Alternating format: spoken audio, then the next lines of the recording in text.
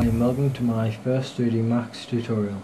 In this tutorial you will learn how to attach bones to an object.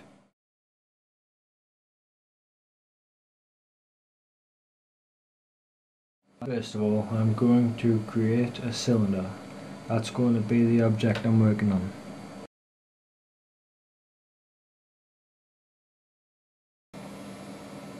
I'm now going to click on Systems and make some bones.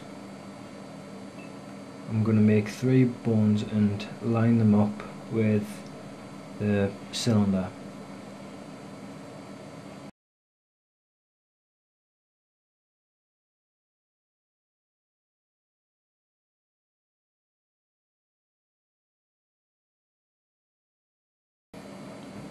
What you might want to do now is go and click on the top bone, then go to Animation, IK Solver, IK Limb Solver, and attach it to the bottom bone. There should be now a blue cross near the top bone. Click off the bones now and click back on the cylinder.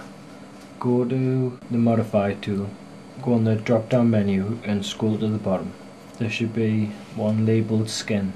You click on the skin and at the bottom it should say Bones.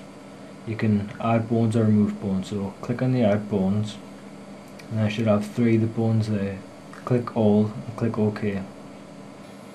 Now when you move the blue cross, the shape and the bones will move and it looks like an arm.